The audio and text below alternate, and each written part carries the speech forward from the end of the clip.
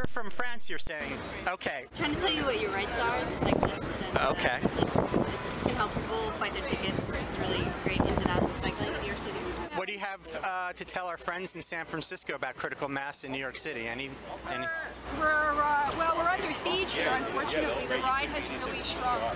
I started riding regularly in the city streets during critical mass, and that gave me the confidence to start commuting in the city every day, and now I commute year-round.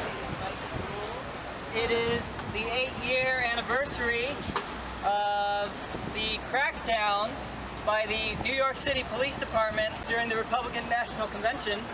The NYPD arrested hundreds of cyclists and detained them for many, many hours, impounding their bikes and denying them their right to use the roads on this bike ride, New York City Critical Mass. So something we do here in New York quite frequently at Critical Mass when we have an NYPD escort is we walk it out. And that means you dismount your bike and you walk. It's not as much fun as riding a bike, but when you do it together, it's still kind of fun and silly. Oh, there's the sound bike.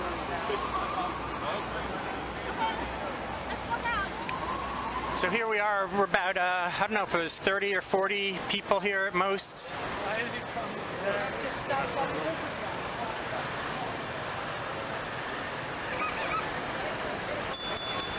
We're getting very close to the spot where Patrick Pogan, rookie cop, tackled critical mass rider Christopher Long.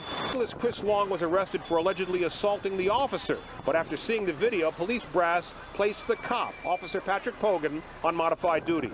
For the people who take part in the monthly bike rally called Critical Mass, the department's quick action is gratifying, if not overdue. So this used to be the highlight of Critical Mass. We would stop in the middle of Times Square and do a bike lift. That hasn't happened since August 2004.